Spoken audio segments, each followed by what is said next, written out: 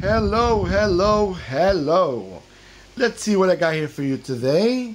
We got this German baby. We got the BMW 733. And this is a Majorette brand toy. It's a 164 range, more or less scale. And it's an early 80, probably late 70s model. Great looking car. That's the typical Majorette wheels back in the 80s and 70s. Let me try and get the focus on this car better. Alright, let's flip it around a little more. Let's see the front. That front. I think they could have done a little better with the front. Oh man, the focus is getting on my nerves. Why does it keep closing and opening? Let's see better there. Alright, let's flip it a little bit so it gets. Alright. So the front, they could have painted the headlights. I think they tried doing it very well. They marked the headlights where they go. Even the BMW, you know, the special grille that they use. I think they could have pointed out a little more, you know, make it more clear. Maybe it doesn't really stand out so much because the rest of the car, it's silver, or it's the color that blends a lot with the grille and the bumper and everything. But it's still a pretty good looking quality toy, you know, and the quality is very good.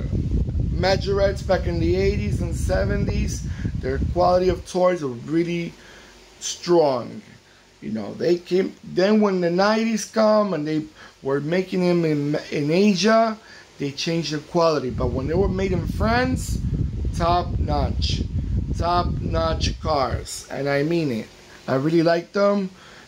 Sadly, they were never sold in America, and if they were ever sold, they were really low quantities in mom and pop stores that would probably ship from France, but not like in a major market, like those Matchbox or Hot Wheels. No. Sadly, because Majorette lost a big market right there, you know. But you can't ask for everything in life. Let's flip it around. That side is cute. The door is open. Nice. I just don't like to play a lot with doors closing and opening.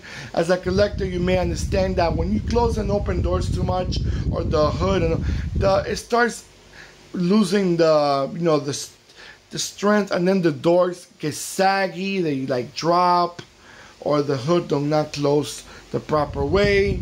So, you know, when you're a little boy or girl and you want to play with a toy, you close and open it as many times as you want. But when you're a collector, you try not to like play around with the opening parts too much.